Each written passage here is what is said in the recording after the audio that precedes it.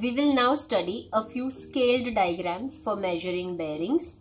I have drawn few random points over here and we are going to measure bearing of B from A, S from T and Q from P. To measure bearing of B from A, what we need here is we need a ruler and we need a protractor. All these constructions you are technically supposed to do with a pencil, but for your reference, to make it more clearly visible to you, I am going to do this with a sketch pen. So I will draw a perpendicular north at A because it is bearing from A. Then join the distance between A and B. Keep the protractor in such a way that it's in alignment with A. And then measure this angle. So here clearly 115 degrees. So I will write the bearing here as 115 degrees. The next bearing that I am going to measure is bearing of S from T. For that reason, I have to draw a perpendicular north at T because it's bearing from T.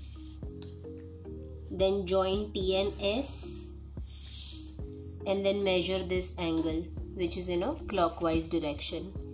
To measure this, I'll again have to keep my protractor at T in alignment with TS and then measure this angle. So if I will measure this angle is 55 degrees. So bearing of S from T is 055 degrees. The next bearing is Q from P. So we draw a perpendicular north at P, join P, Q, and then we have to measure bearing.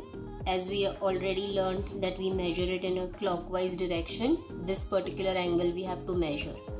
Now since we only have one protractor, we cannot measure the reflex angle. We will measure this particular angle temporarily in an anti-clockwise direction by keeping my protractor in alignment with QP.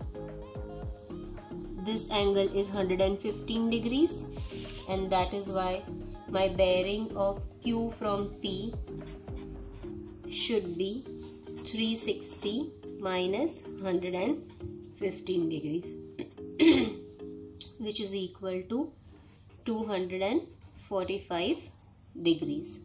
This is how I do measuring of bearings. So in this video we have learnt about measuring bearings. In the next video what we are going to learn is we are going to learn how to construct the bearings. So stay tuned. Till then, your teacher Sneha signing out. Bye bye.